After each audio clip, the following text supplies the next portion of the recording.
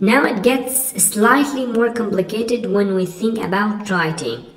If a sound symbolizes a concept, then writing symbolizes a sound that symbolizes a concept.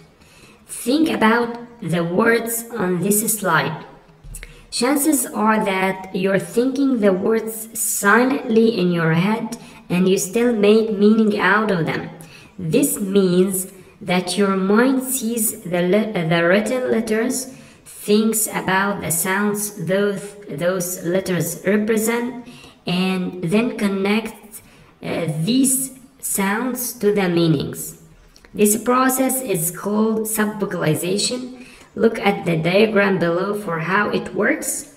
Written word tree symbolizes sound, T-R-E-E, symbolizes concept. Words are symbols of ideas. When we talk or read, we're really just using symbols to communicate what we are thinking. This process of subvocalization can actually slow down your reading speed because you're trying to pronounce each word in your mind. However, over the next couple of sections, we will look at how you can stop subvocalization altogether and start reading blocks of words at once to help you start reading at record pace.